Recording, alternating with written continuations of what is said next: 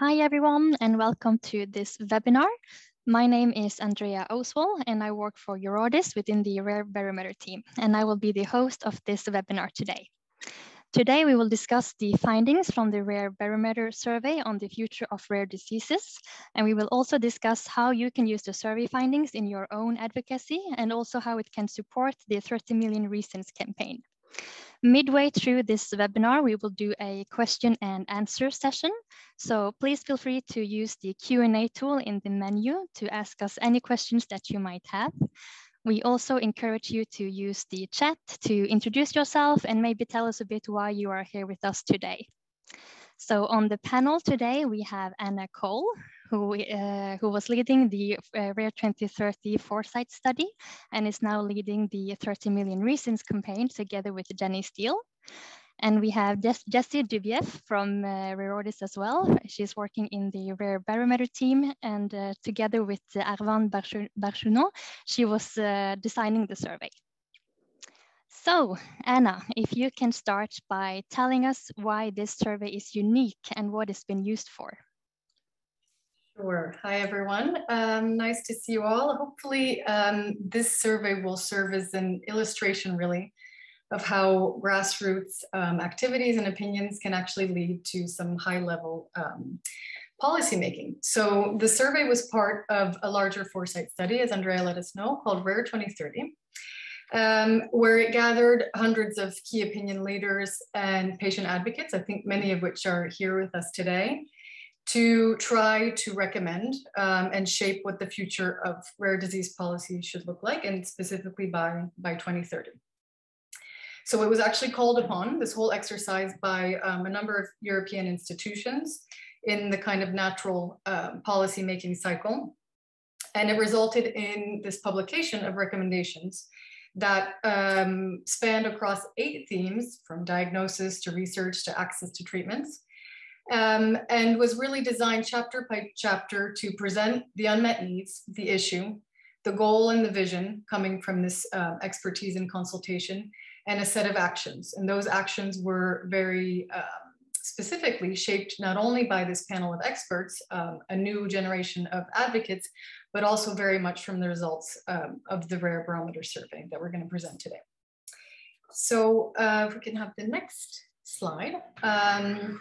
Just to let you know quickly, as Andrea also mentioned, this is kind of the first stage of an even larger campaign to promote a new, more coordinated, more updated plan, framework for policies in the field of rare diseases. And EURORDIS, along with many of its partners, as well as members of parliament, and now a few member states in part of the European Council, are concretely calling for an action plan on rare diseases. So the details of this plan are very much supported by the recommendations coming out of Rare 2030. Again, they really span every sort of facet and approach that's needed to address all of the unmet needs that people living with rare diseases still face today. And so hopefully each one of you will find something that speaks to you in your point of view as a stakeholder. I know we have a number of people from companies. We also have a number of physicians leading reference networks. We have those in our audiences who have probably worked on national plans. So really a nice span of an audience who hopefully each will find their own role to play in using these recommendations in your own advocacy work, but also helping support us in something that can only happen if we do it together. So having mentioned the fact that we covered or would like to cover a number of approaches, of themes, of pillars really of an action plan, any approach that you would need to rare diseases, it's for these reasons, or for this reason, that we asked questions in this last Rare Barometer survey across this large, broad span of topics. For some of them, we had already some evidence base, if you will, of what people living with rare diseases think and already experience in these areas. For other ones, we didn't, and it's for that reason that we asked them in this survey. So maybe, Jessie, now you can let us know in more detail what it is that we already knew, still know, and hope to learn in the future. Thank you, Anna. So yes, the way we designed the survey on the future of rare diseases is that we wanted to have really recommendations, the Rare 2030 recommendations lying on solid ground. So we first looked at what we already had based on previous Rare Barometer surveys, and we had quite a lot that we could use for the recommendations.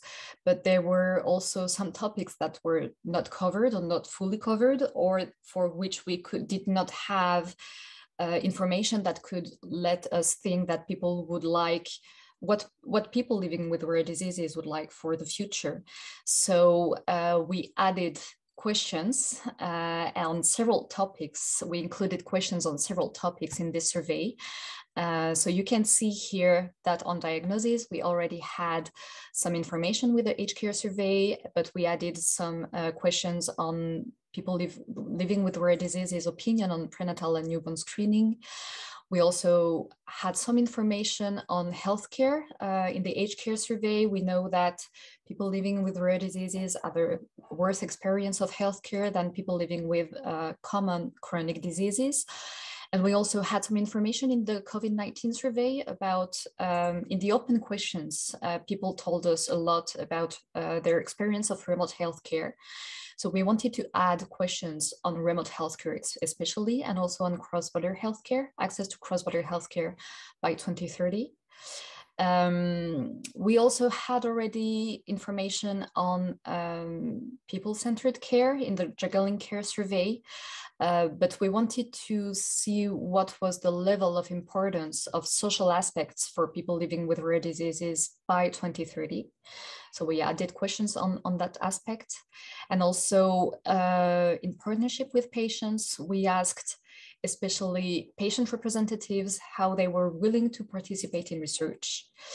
And also we asked everybody, all people living with rare diseases, what were to them research areas and research priorities for 2030.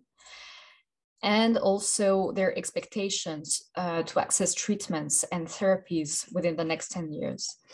But regarding data, we had quite an extensive survey on data, and we felt that no further questions were needed in the survey on the future of rare diseases. So that leads to quite a complex questionnaire, which is quite unusual because, as you can see, we have several topics, while usually our questionnaires cover only one topic. It's also unusual because we have questions on the far future, while we usually ask people about their experience and their opinion on what they know and what they have experienced. We also asked questions on policy to non-policy experts. And the fieldwork was during the COVID-19 pandemic. So to take all of that into account, we had a great care and we were very attentive to have titles and to have transitions to help respondents switch from one topic to another. But we were also very attentive to the phrasing of the questions and of the modalities. And also some questions were only asked to patient representatives because they were very policy oriented. So it ended up into a quite long questionnaire, about 30 minutes, but we have a very good spontaneous feedback through emails that were sent to the Rare Barometer team, both on the quality of the questions and on the interest of the overall questionnaire, which is quite pleasing.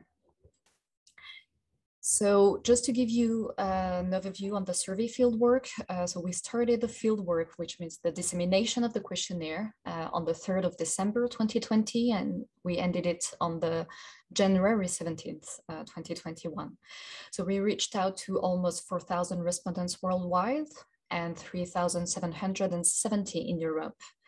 Like any Rare Barometer survey, it was available in 23 languages. And for this survey, we have 70 countries and 978 diseases represented. So maybe you have already gone through the results of the survey because we launched them before the summer. So you can access them in 3 different ways: through a full report, which is only available in English, but is 46 pages long. You will find there an in-depth analysis of the total worldwide sample of respondents, and you can use it as such, for instance, as an example of analysis for this survey, or also to compare results from other surveys or from breakdowns. You can also have access to a fact sheet that we made, which is 4 pages long and gives the key results for the survey, the key findings. And it's available in 10 languages. And finally, you have a dashboard, which is 26 pages long and in 23 languages. And in this dashboard, you can see the results for all of the questions that we asked in numbers and in figures. And for EURORDIS members, you can have access to the fact sheets and to the dashboards with individualized results, including with breakdowns, if there are enough respondents. So here are examples of the breakdowns you can access to per country, per sex, for instance, or per disease also, or group of diseases, but also for classes of prevalence, which is new to this survey, because we could access the Orphanet database of epidemiology. And we thank Orphanet for that, for also helping us integrating it into the Rare Barometer database. So we can now have results for people living with more common rare diseases and people living with very rare diseases. Also, just to give you another view on the disease grouping, therapeutic areas that you can access, which are aligned with therapeutic areas for the ERNs. So just to give you an overview on the figures and of the number of respondents per therapeutic area. So now Anna will tell you how we used the survey results and how also you could use those results. Yes, so I mentioned, I think in the initial slides, the structure of the chapters in these recommendations that you see on the left. And when it comes to the input of people living with rare diseases through the surveys, there's a section per chapter. This one illustrates the chapter on accessing high quality healthcare.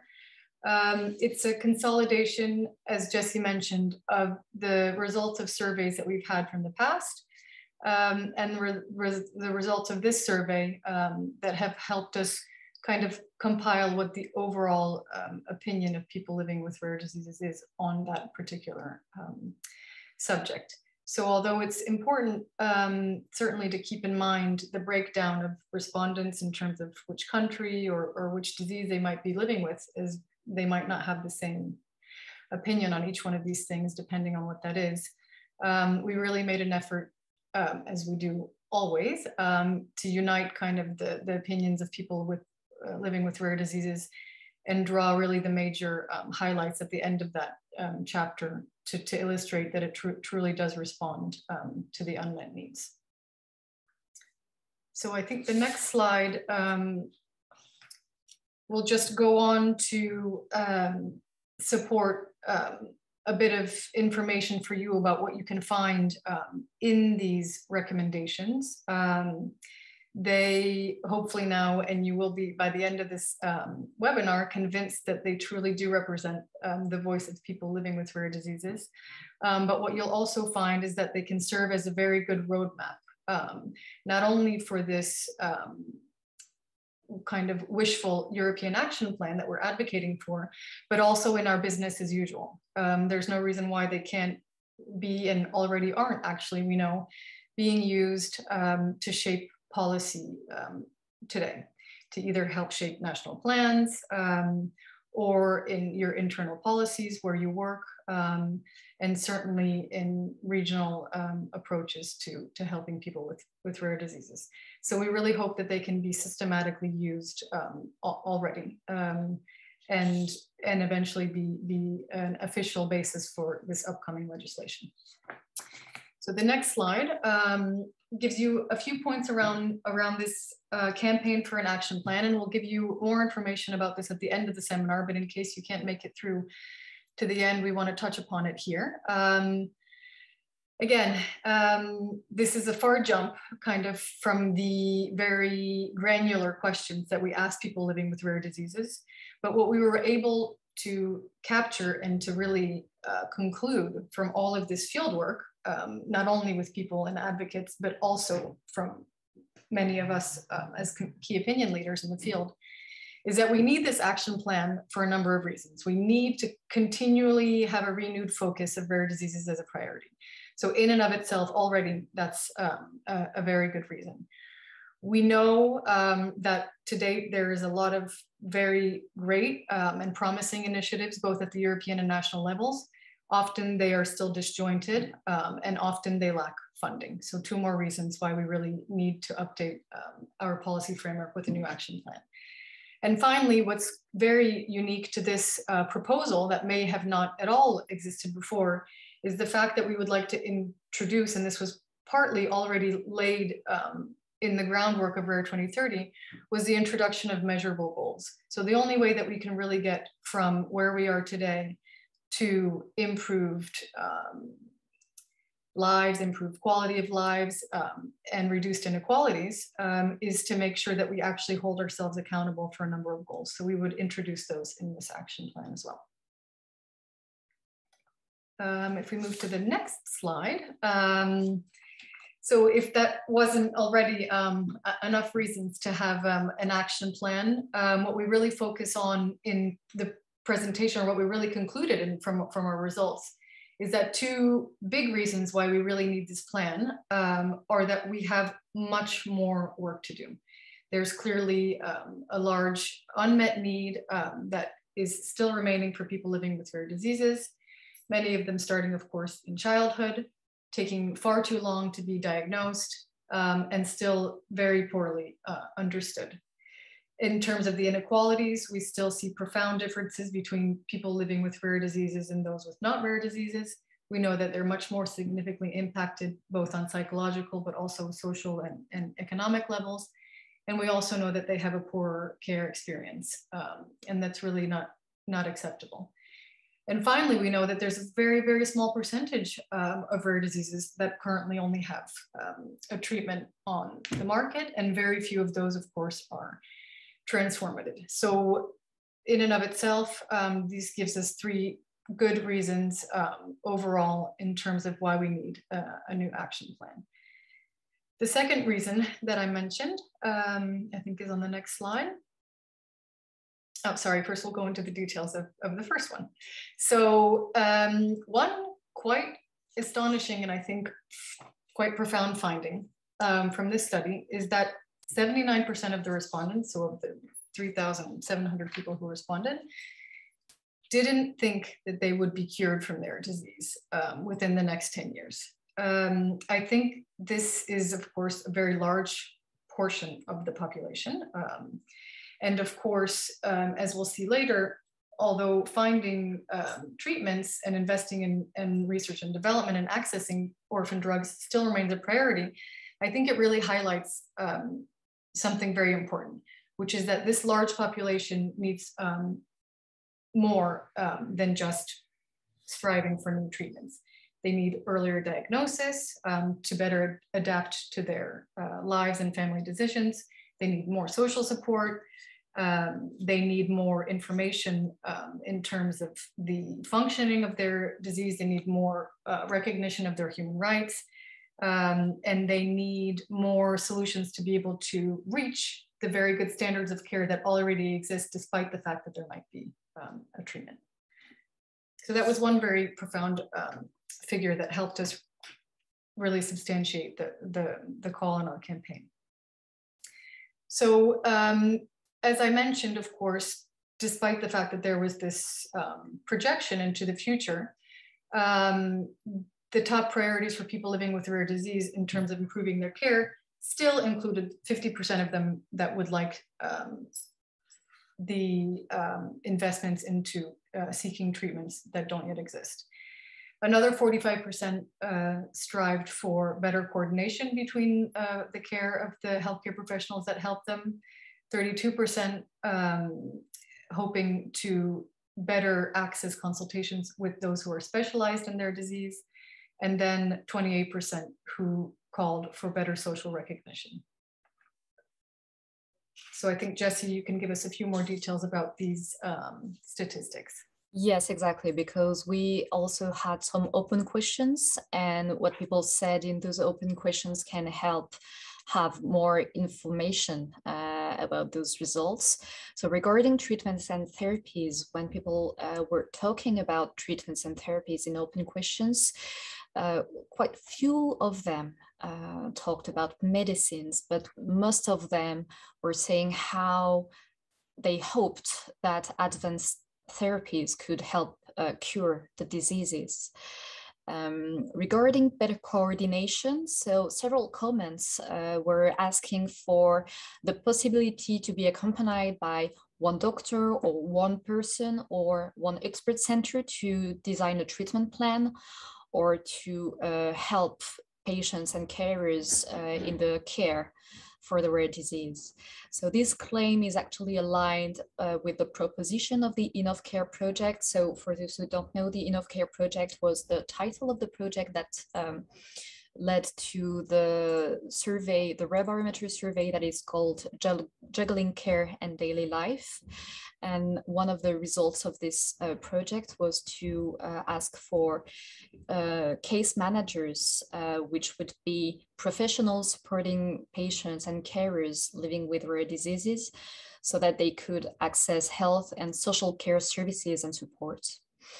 And actually, so better coordination between healthcare professionals, you can see that it's the second priority here to improve the care. But if we look only to the at the carers, at the answers from the carers, so better coordination between healthcare professionals is important, but they also cite as a third priority a better coordination between healthcare professionals and social care professionals. So coordination is really important for carers.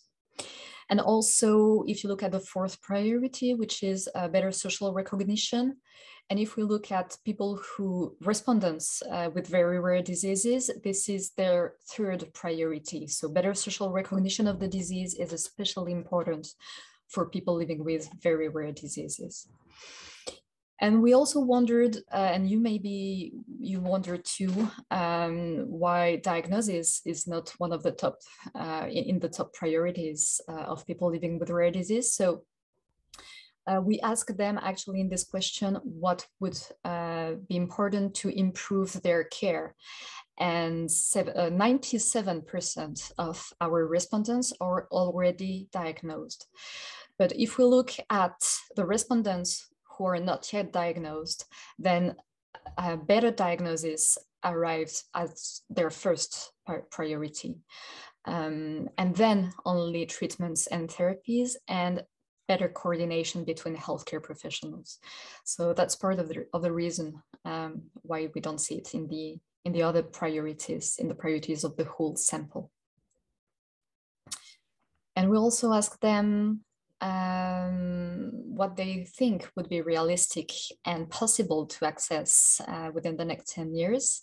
And Anna is going to tell you a bit more about those results. Yeah, so in terms of this holistic approach that we see clearly coming through as a theme for the very rare, but also a large majority of people who don't have treatments yet, is really the hope for more emotional support. We see 58% asking for psychological or emotional support for their diseases, better management of their symptoms, 49% calling for that, and facilitating access to things in their daily life like employment, and of course being integrated better in society, and not being discriminated against. So we're really striving to ensure that this next generation of policy, so we propose it in the form of an action plan, but in general that this next generation of policies really keeps these unmet needs in mind. The next slide looks a bit in focus on the very rare diseases. So we already saw Jessie pointed out one special sort of result that came when we looked and when we selected that subpopulation of respondents. In this case, we see that there are a number of expectations that come from this group that might be a little bit different from the rest. And just to say quickly before Jessie goes into the details, we're very conscious of that, and certainly in any proposals for an action plan, but also in the recommendations of Rare 2030, we recognize the fact that there might be the need for a bit of a tailored approach for the very rare diseases. Yeah, so we looked at how much different were the answers from people living with very rare diseases compared to those of people living with more common rare diseases, to see if there was any specificity of very rare diseases regarding access to holistic care or just social integration. And actually, so here we asked again what they thought possible and realistic to access for the next 10 years. And it's when they said that they didn't think they could access those social and human rights, that there was a very big and well, actually a statistically significant difference in their answers. And so you see the topics in which the answers from people living with very rare diseases are significantly higher. And 40% of them don't think that they will be able to handle routine needs by 2030.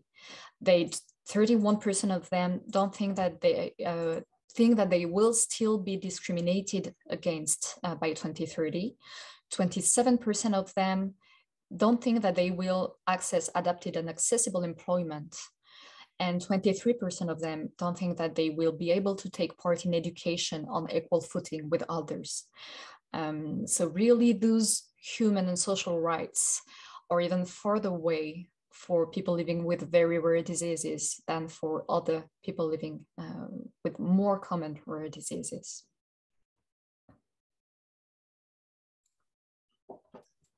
So back to the politics, to the policies. This slide gives you a very abbreviated, of course, not everything is there, illustration of some of the regulations or soft legislations that have been put forward in the last 2 decades that shape our policy in the field. And what we were hoping to highlight, of course, is to situate how this proposed action plan fits in that timeline, but to also illustrate the fact that it's really a patchwork of legislations, again, some hard and some soft, that have served as a great legal basis for a lot of the infrastructures that we have today, but they don't entirely reflect the modern science, certainly not the modern values, maybe, that we were able to consolidate in Rare 2030 through this survey and the larger consultation. And they certainly don't do it in a coordinated way. So that 2009 council recommendation that we saw in the timeline really has some room for improvement there. And so it's really our target in trying to propose something that addresses all of those shortcomings that I just mentioned. So in terms of the survey, we really made sure to ask at least a few questions around some new technologies that were not and are not illustrated in a lot of the legal framework that we just looked at. For example, we asked people what they thought about newborn screening, and 95% of the respondents of the survey supported that program for rare diseases, despite the fact that it's actually quite patchy right now across the EU. They also responded, a large majority of them, that they are willing to use remote consultations. And that, for example, is not something that is reflected for the moment in our networks of care legislation, so the Cross-Border Healthcare Directive and all of the basis for the European reference networks that we currently have doesn't necessarily illustrate these needs and expectations in great detail. So that could be some interesting findings for all of us who are working on the updates of those. And certainly there's a lot more to be done at EURORDIS, and I know my colleagues are planning all sorts of studies on topics for which we really need much more opinions for that reason, because there's so much that has changed in the last even few years that we need to make sure and keep up with the pace of people's opinions. So I think the next slide is just coming back to the action plan before we go into questions. I just wanted to kind of repeat some of the messages that I stated at the beginning of the webinar, which is the fact that this EURORDIS-led initiative and campaign is really following on the request of the institutions to revisit policy, and having had done the exercise of the Rare 2030 foresight study, including this survey, we are calling for a new framework, now with even additional garnered support from our members of parliament and from a selected number of member states of whom we hope the group will be growing and growing, in order to deliver a new action plan in the coming years. So for this, we certainly need your awareness, first of all, which is why I presented to you today. Many of you maybe have heard of it already, other of you haven't. You each might have a very different role to play, depending on where you work and live.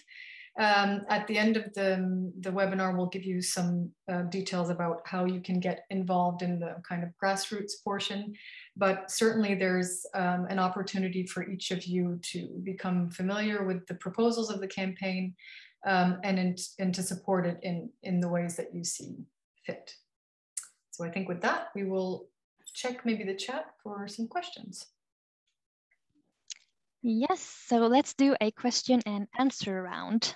Jenny, will you start?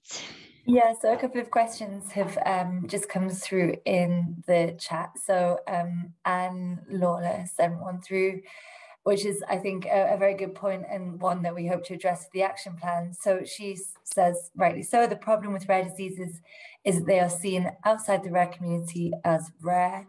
So how do we get across to our respective policymakers that collectively we are common and so are the symptoms? Rare diseases are a significant cause of physical, sensory and intellectual disability. We know that, so how come our health and social care services don't? Anna, maybe you have an answer to that? Put you on the spot. I'm sure you have some too. Feel free, Jenny, to add on. I think, yes, you address a couple of problems for which we do include solutions in the action plan. Again, the action plan goes across everything from making sure we identify where people living with rare diseases are, already making sure that we are accurately representing the numbers of people living with rare diseases. We say 20 million in the EU and 30 million in Europe. Maybe there's more. We want to be sure of where those people are and how many there are. So already data collection and monitoring is part of that plan.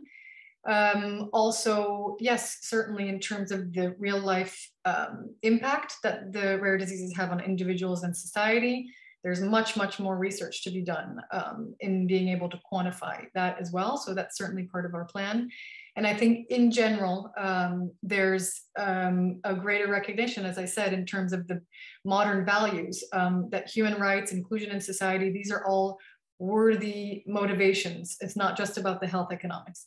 And so we have all the way up to the UN level, a recognition for the need of a resolution that we hope will trickle down to Europe, to some of the national policies, that will slowly but surely make their way into really granular policies, programs, funded actions that make sure that we can demonstrate this to the greater public. So we totally agree with you, Anne, and that's just a few examples of how we hope to make that happen. Yeah, and even down to the name of our campaign of 30 million reasons, you know, to show that we all across Europe are many. Enrique Contreras has got a very good question, which is exactly why we are doing this. So some policies or pieces of legislation are not good enough, or even if they are good enough in theory, they may not be fully applied in a practical manner. How can we make sure that policies end up being actually applicable and efficient, resulting in a concrete positive impact for people living with a rare disease? Anna, again, I don't know if you've got an answer. Yeah, I mean, I think the answer there is much of the same, what I just said. Maybe the part that's quite relevant here is the impact portion. So again, I said one of the novel natures of this proposal is that it's going to have some measurable, some outcomes-based goals. And of course, although on the one hand, that's very tricky in the field of rare diseases, I think we can all agree that our baselines are sometimes non-existent or often very uncertain. It's really a moment where we need to push ourselves. Otherwise, we'll never get beyond where we are today. We need to start reasonably and intelligently making some sort of goals. Again, at the international level, this is happening in the context of the Sustainable Development Goals. You scan the horizon, much like we did in Rare 2030, you consider, okay, what would be an achievable or reasonable goal? Of course, sometimes you fall short, but without making them, you can't really make anyone accountable for the piece that they have to play. So I think in terms of impact, it's really the kind of flavor of the decade. We're all in competition for funding for programs, and we really need to demonstrate that the ones that we have in place are having the improved impacts that we would hope that they would. Great. So we have also two questions around screening. So Kirsten Boetner asks if there's any country where general genetic screening takes place. And Vicky McGrath from Ireland asks around newborn screening. I guess perhaps a question for Jessie, but has EURORDIS considered surveying wider society about attitudes to newborn screening, given that all would be subjected to testing? Maybe regarding surveying the wider society, so no, not yet. And actually the Rare Barometer program is really about surveying people living with rare diseases so that we can voice their experience and their opinion. In that case, that would be a completely different project, which would still be interesting. But at the same time, we know that at least the medical world and the care teams already have quite a lot of, there is quite a lot of literature on the opinion of the medical world on newborn screening, and a lot of literature on ethics questions that it raises. So our goal here was just to have the voice of people living with rare diseases on this subject. But then, of course, there's more to this subject than just people's opinion. So yeah, no survey on the wider population for the moment. Having said that, and yeah, it's definitely out of the context, I think, of the survey platform. EURORDIS is part of a number of consortia that consider not only newborn screening, but other screening future approaches. So yes, there is a very active kind of multi-stakeholder discussion happening right now around newborn screening. So we have more information for you on that. If you're interested, Vicky and Kristen. And in terms of the opinions of patients, yeah, stay tuned for diagnosis survey very soon.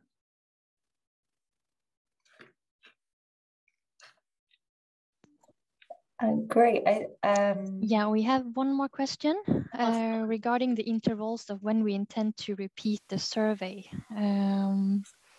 Yeah, someone who's interested in increasing participation, which is great. Yeah. So we probably won't have action plan wide survey, maybe in 2030 to see how it is that we did, which we have certainly considered to have an update, but we have regular intervals of surveys, usually on specific topics. Maybe Jessie, you want to say a bit more there? Yeah, no, there's no plan for the moment to repeat the survey. However, all of our surveys are available, and you can also see, for instance, if you just go to the dashboard that I presented just before, you have access to all the questions. So the idea is that when we have a survey, of course, the interest is to have as many people living with rare diseases as possible answer the survey. So that's also why it's very important for that patient organizations do disseminate the survey. And for instance, maybe you heard about it, but for the COVID-19 survey that we did, it was also very timely and very specific given the situation. But some patient organizations that were considering doing a survey themselves on this topic just contributed to the design of our survey and to disseminating this survey to their members so that they can reach a high number of respondents and have their breakdown and use the results of the surveys. And actually some of them did write and publish some peer-reviewed articles based on the review on the results of the Rare Barometer survey. And in that case, anyway, the survey is open, and if you if you write to us, we will see if we can also send you the questions, and we're very open for people living with rare diseases using our survey and repeating our surveys if needed. Yes, I think that was the last question in the question and answer round. And we can continue on the next part of the webinar, but please feel free to still use the question and answer, and we can try to answer you accordingly. Yes, thank you, Andrea. And for this part, I will be presenting the results of the survey on remote healthcare. So we wanted to have a special focus on this subject because we all saw how the COVID-19 pandemic and the lockdowns, we all used remote work, remote tools for our daily life, and including remote healthcare. So that was really one of the results of the COVID-19 survey. And as I said, it was mostly included into the open questions. So when we asked people what was the most what were the positive and the negative aspects of the care they received during the COVID-19 pandemic, many of them talked about remote healthcare and both the positive and the negative aspects. So we really had some insights, but that we also wanted to measure, thinking that that's something that will change healthcare for the upcoming years, and especially if we want to think about healthcare for 2030, we had to include remote healthcare. So I wanted to show you a quote that is very good in the sense that it really sums up the results of the COVID-19 survey and of this survey regarding the use of remote healthcare. So we will really try to present those results in a complex way because it's not just people living with rare diseases are not just willing to use remote healthcare in any case or at any cost, but there's more to it than just having remote consultations and remote healthcare. So here you see that anyway, like I guess any patient, people living with rare diseases prefer to be treated locally through face-to-face consultation. And this patient in Malta told us that a face-to-face consultation is always the best option, especially if it's the first meeting of a patient with a specialist. There's the human contact, which helps us to better explain and understand each other so as to establish the right diagnosis and protocol. There is also the delicate matter of how to break the news to a patient so that she or he has a rare disease, which is most cases causes a lot of distress to the patient. but some follow-up consultations can then be held remotely. So there's a lot in this quote. The fact that remote consultations are interesting if it's for follow-up consultations, but for main changes in the care trajectory, such as having a diagnosis or changing something into their care, they would prefer to have face-to-face consultations for those occasions.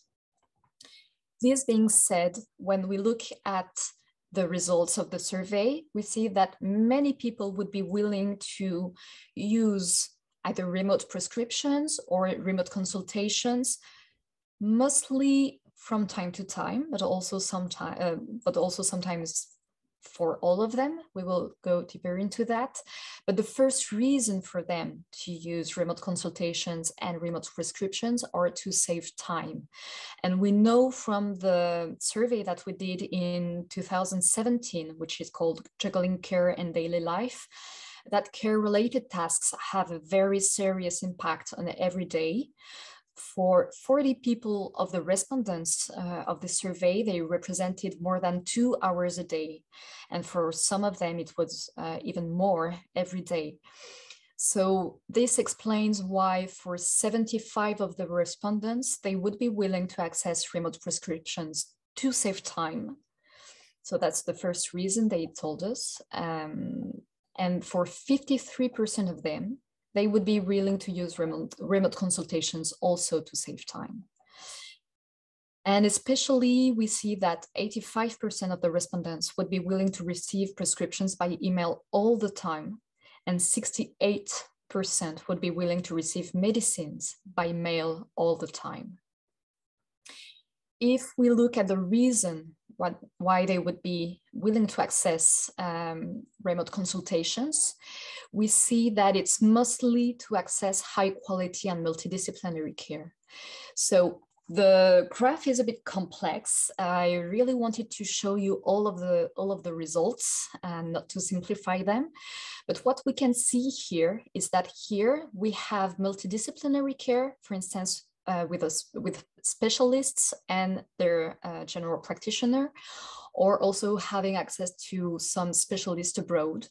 And in that case, even if only a minority would be willing to use remote consultations all the time, more of them would be willing to use remote consultation all the time to access high quality care than remote consultations from time to time, or only if there is no other option.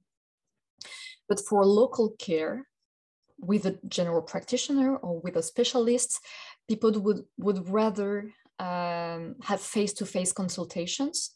So for instance, here you see that the most answered option is from time to time, and also they answered much more that they would be willing to have remote consultations with local doctors only if there's no other option, like in times of crisis.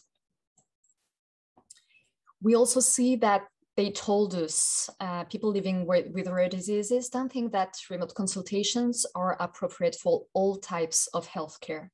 And when we ask them which type of healthcare is best for remote consultations, they tell us that psychological or emotional support is more appropriate. Also that blood tests or other types of clinical tests or analysis that can be done at home is a bit more, well, a bit less adapted, but still a majority of them considered it adapted. But it's really not adapted to give a diagnosis or even for physiotherapy sessions. And I also wanted to give you some quotes. So for instance, this patient from Latvia saying that in person, the doctor is able to notice a lot that you might not notice during a video call. Psychological aspects can change the outcome of the consultation and are practically ignored during the virtual consultation with a doctor. So in that case, it's not a specific psychological consultation with a psychologist. Or even this patient and carer from Sweden saying that it's difficult to know, for example, if you do an exercise correctly in a physiotherapy before you have done it. But remote consultations can be excellent for follow-up consultations or as a complement.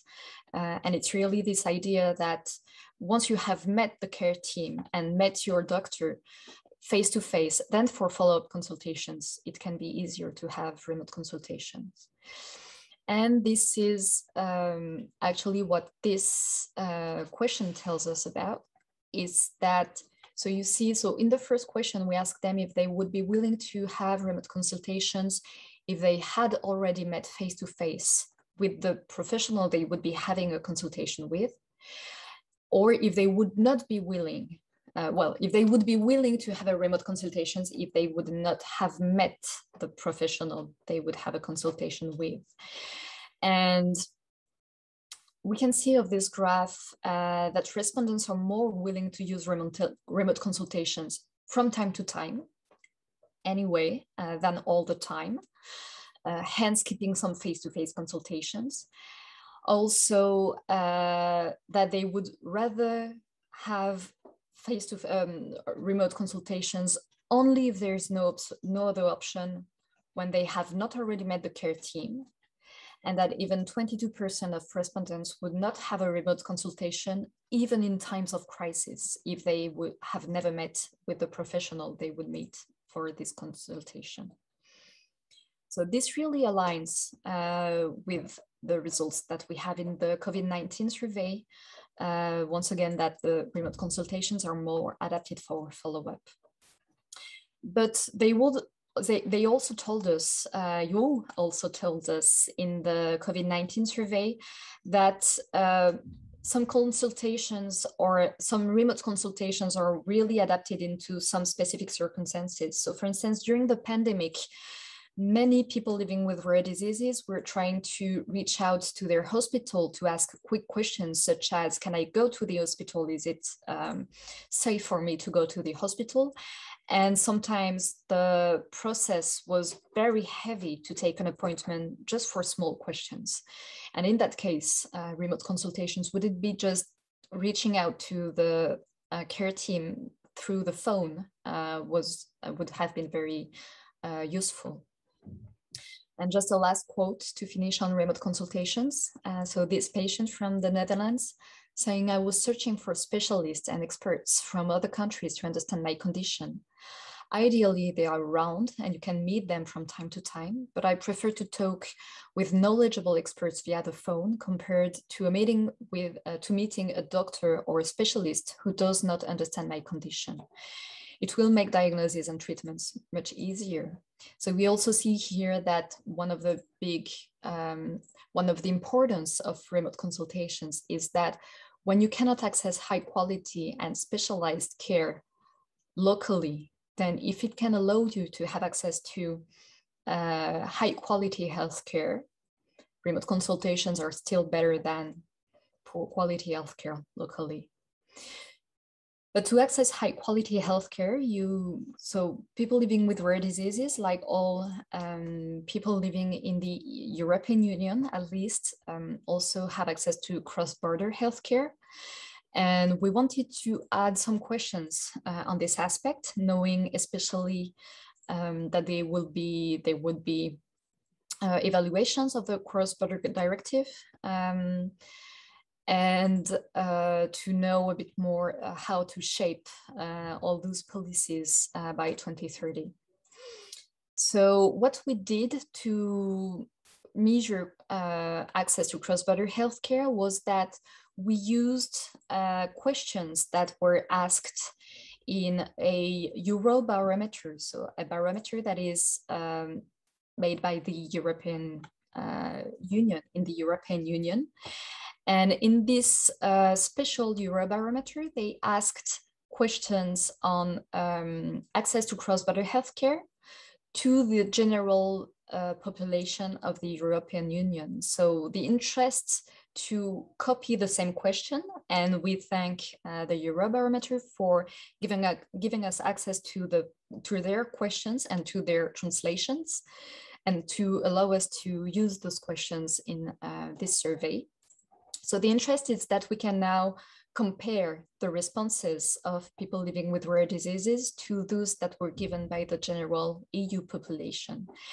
And we see, so if we add people who answered yes and people who answered that they would be willing to travel to another country to receive medical treatment, depending on the medical treatment or on the country, we have 86% of respondents living in the European Union who would be willing to travel to another country to receive medical treatment. And this is much higher. It's a much higher percentage than in the general EU population, where we had 49% of the respondents who were considering traveling to access treatments. Only 9% said that they would not be at all willing to travel to access medical treatment in another country. So if we look at the country breakdown for EU, you will see that these answers do change depending on the country where respondents live. So some of them answered, gave a higher response. So this is only for the yes. So if you remember the previous slide, we had 44% of the respondents living with rare diseases who said they would be willing to travel anyway. And here we see, so in purple, the countries where respondents are significantly more willing to travel than the average population of people living with rare diseases. And in blue, the countries where people would be less willing, significantly less willing to travel to access care. So in that part, of course, on cross-border healthcare, we will focus on respondents from the European Union, but we still asked this question to non-EU, to respondents not living in the EU. And I just wanted to show you some of the responses that we had for the countries where we have at least 20 respondents. So you see here the countries where people would be more willing to travel and those where they would not be as willing to travel.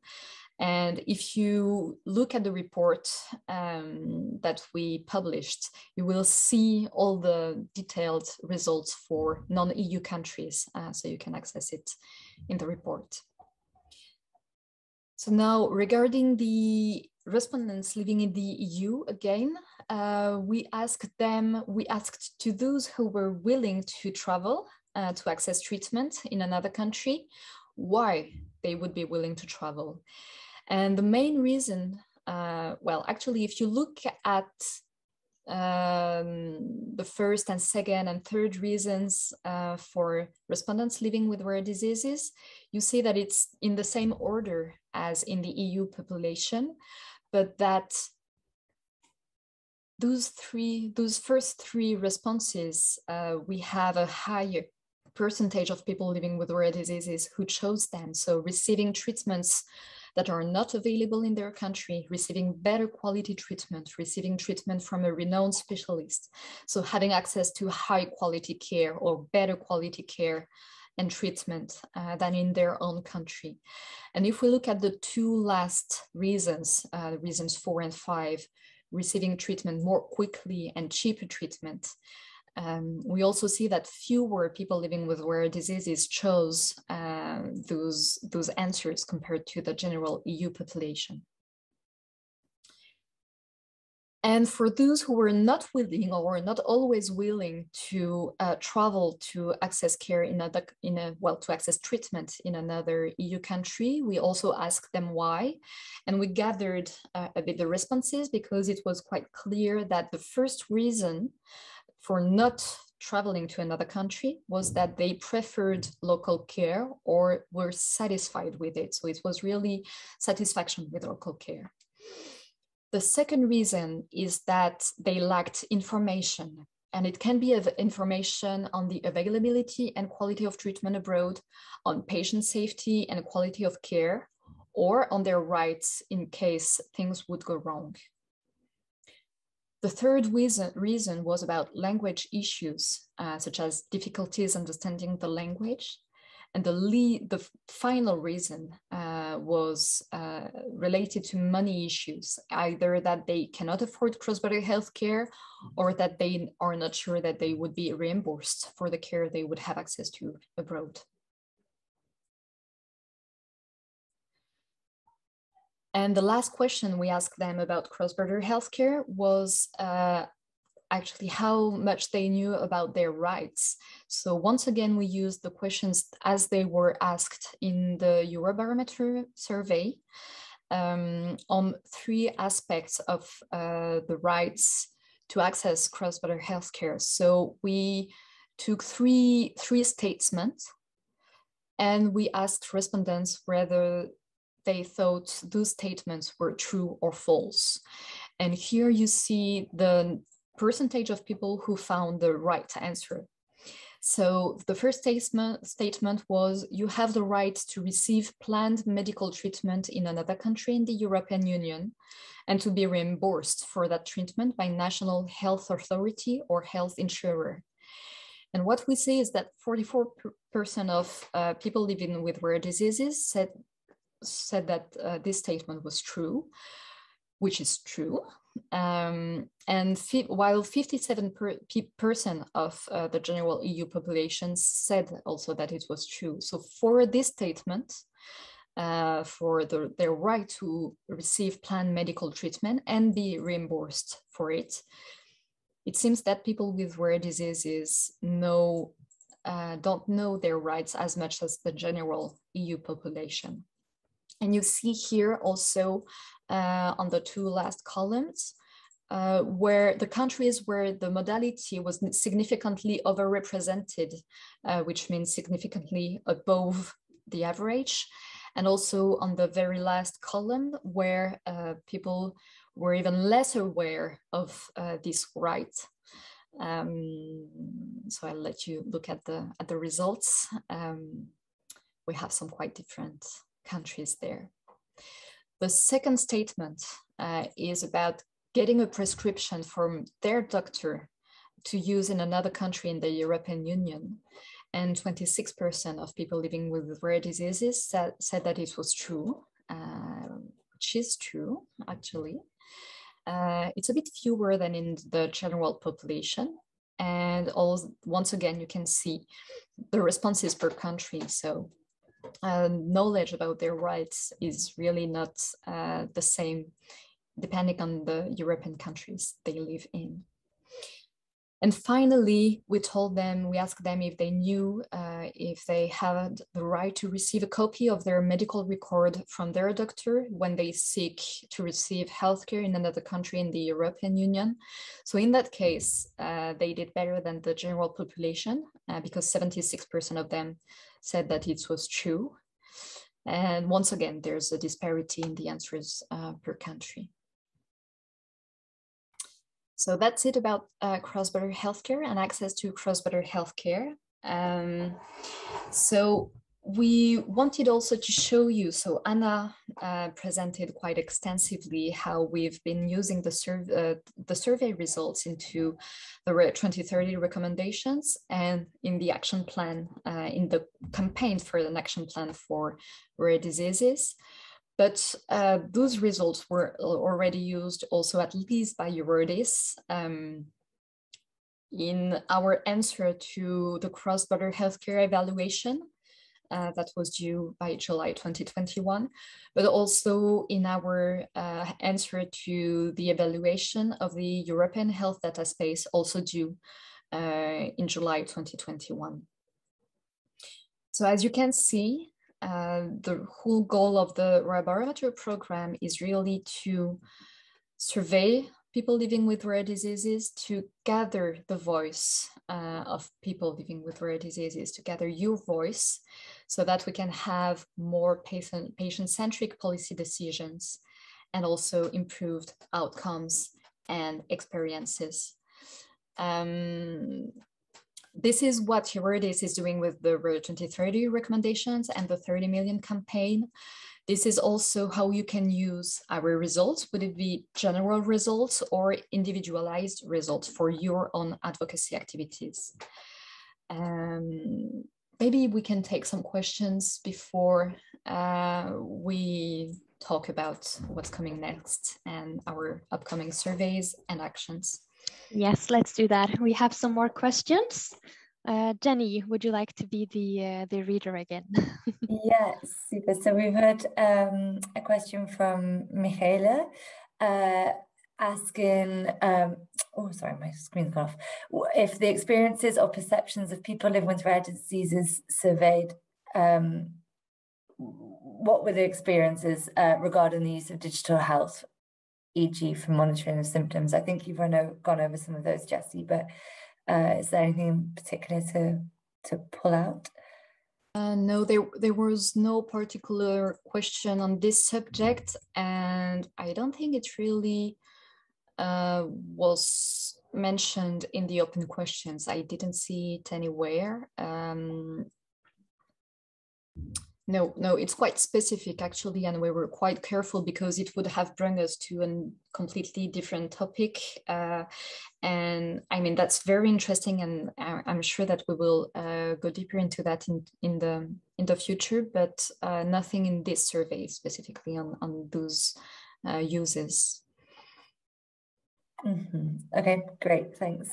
Another question from Mark on teleconsultation, commenting that it's preferred when diagnosing and or initiating therapy, but dispensing of medication by mail is preferred always.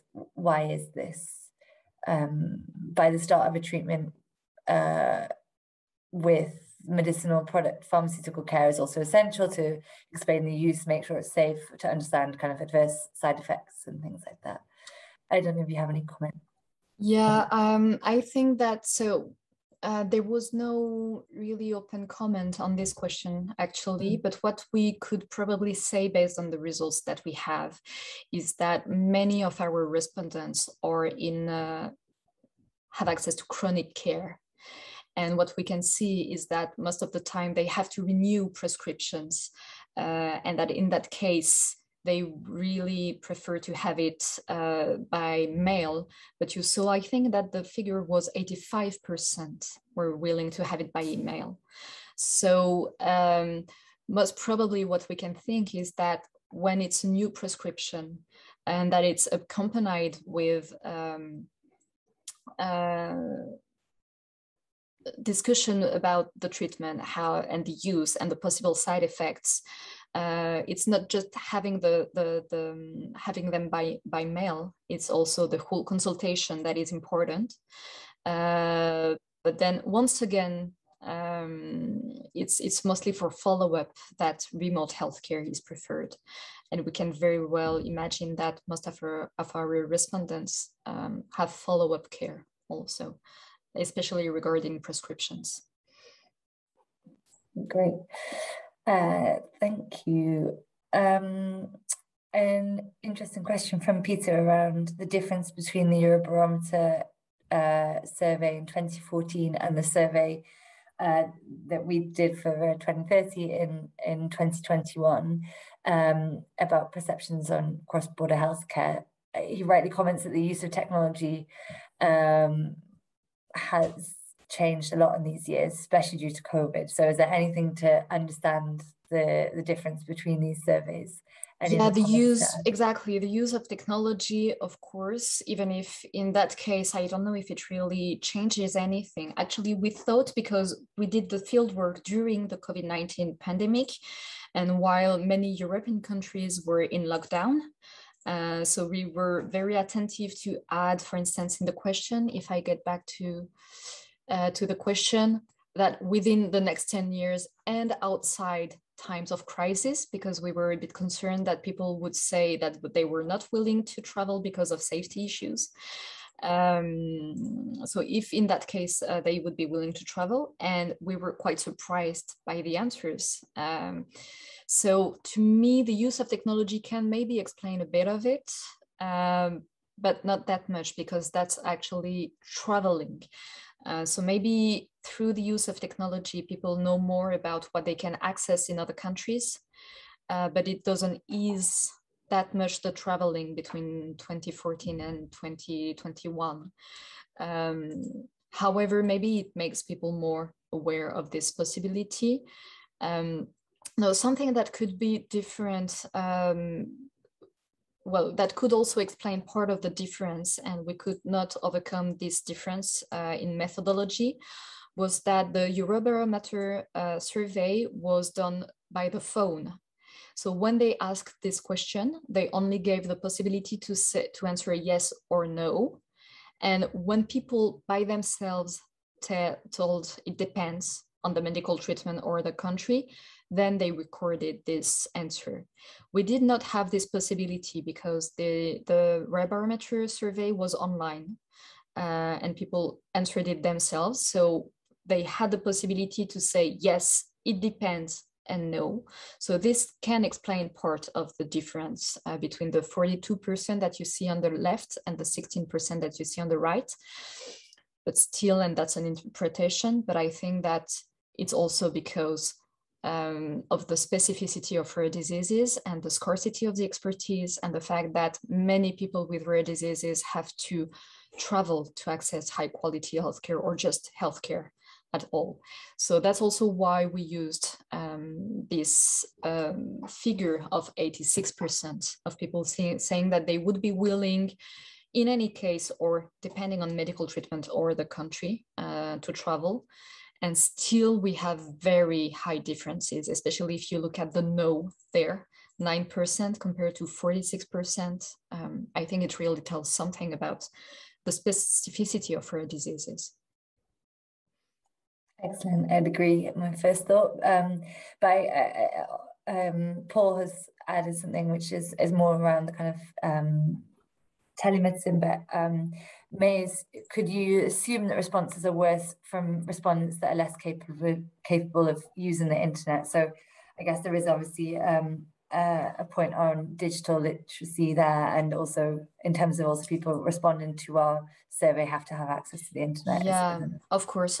And that's one point. If you look at the report, we did have some methodological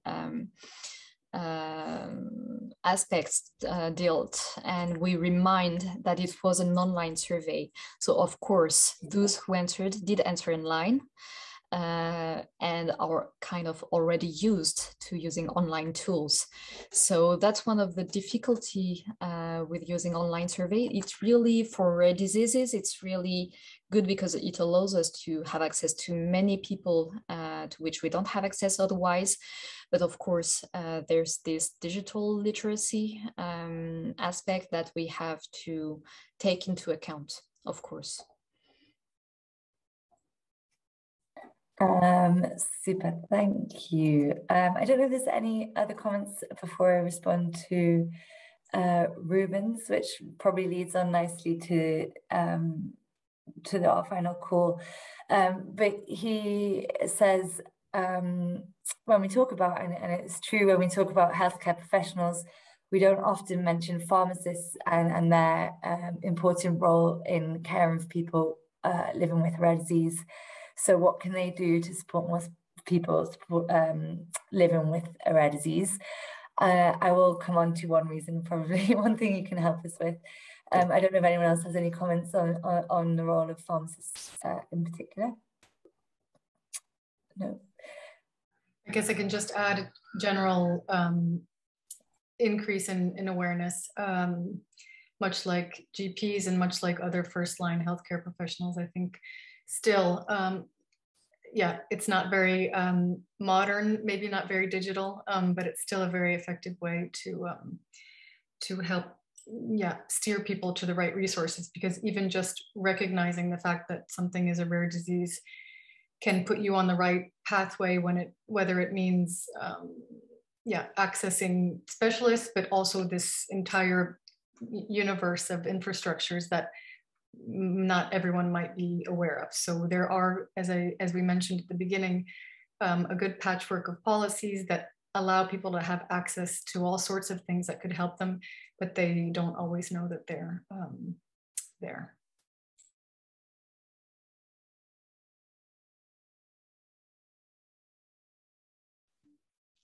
Yeah, so should we continue on the presentation? Yep. Thank you everyone for your very good and interesting questions. Yeah, thank you. So yeah, I wanted to now look at what's coming and on our upcoming Rare Barometer survey on diagnosis. So it's a survey that is actually ongoing, not for the questionnaire that will be coming by the end of the year, but we already started to have a first qualitative phase through the participation of 80 patient representatives in an online panel that ended 1 or 2 weeks ago. And the objective of this project on diagnosis is to identify personal and external factors that influence the process of obtaining a timely and accurate diagnosis from a patient perspective. So really the idea is to look at how you reach out to this diagnosis and how we can, through advocacy activities or through your work, accelerate the access to diagnosis for people living with rare diseases. So as I said, we started a qualitative phase because we thought that so qualitative phase would be just to ask you open questions and for you to tell us what you think would be, well, what is your experience of accessing a diagnosis, so that we can analyze it and see what are the steps to access diagnosis and on which step there could be improvement and how we could improve access to diagnosis through each step, but also to different types of patients, because there may be inequalities in access to diagnosis even within rare disease patients. And that also allows us to have your view on recommendations to improve access to diagnosis. And for this survey, we are working with the Global Commission to End the Diagnosis Odyssey for Children Living with Rare Diseases, who is partially funding this project, and we're working with Rare Diseases International. So including in the first phase, we're of course into this qualitative first phase, we are of course targeting European countries, but also especially 6 non-European countries: Argentina, Australia, Brazil, the Emirates, Malaysia, and South Africa. So we are starting to analyze the results of the qualitative phase, and to which some of you I know already participated. And we're now preparing a questionnaire, so quantitative phase of this survey.